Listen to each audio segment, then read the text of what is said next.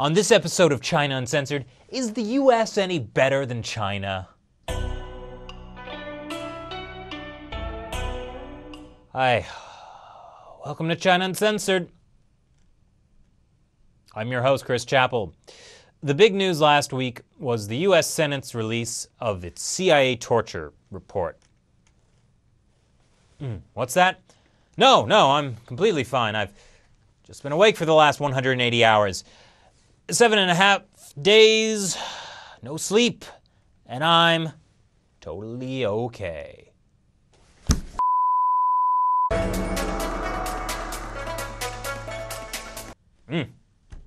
Now, I haven't been able to read the report for myself, but I'm sure it's not like the CIA has been hiding anything nefarious from the public. Like waterboarding? Please, more like waterboard. I mean, how bad could that be?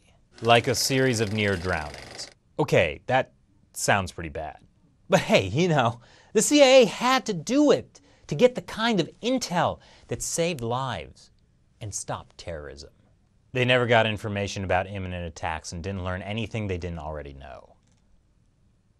Well, I remember CIA Director Michael Hayden saying they did get valuable information. They lied about it. Okay, but I mean, the people they were torturing were terrorists. They weren't all terrorists. Apparently, at least one person was just a case of misidentification. What kind of idiot approved this thing? So when the US Senate released its findings from an investigation into CIA investigation techniques, they found that the enhanced interrogation techniques they were using were actually discredited coercive interrogation techniques such as those used by torturous regimes during the Cold War to elicit false confessions. It was so bad that even the people doing the torturing were disturbed by it. The CIA did a terrible thing that the US needs to face up to and make sure never happens again. So from Beijing's perspective, clearly the moral of the story is Chinese authorities should be allowed to torture as many people as they want. Not that they torture people. Of course they don't. You might have missed that moral, though, through the huge amount of schadenfreude in Chinese state-run media's in-depth reporting on the CIA torture story. For example, Communist Party mouthpiece Xinhua wrote an editorial condemning the US for doing nothing about its own human rights problems. That's right. Why isn't the US talking about its own problems?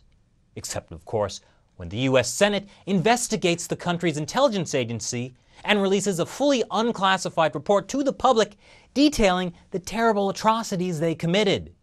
But look, I'm not trying to say the US is better than China or that the CIA is somehow justified for what it did.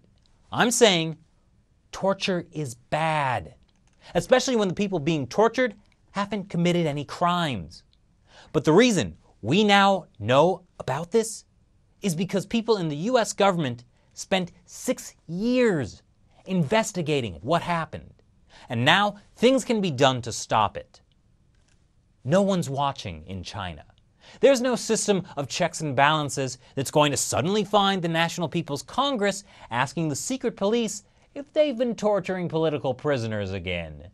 So there needs to be people and governments outside of China keeping an eye on things, which really, it seems like they haven't since the Chinese regime still does basically whatever it wants, while US companies keep tripping over each other to throw money at it. Also, the CIA torturing people, while completely terrible, doesn't mean I or any other individual no longer has a right to want to see a better China. Now, if you'll excuse me, I have a letter to write to Congress. Try doing that in China.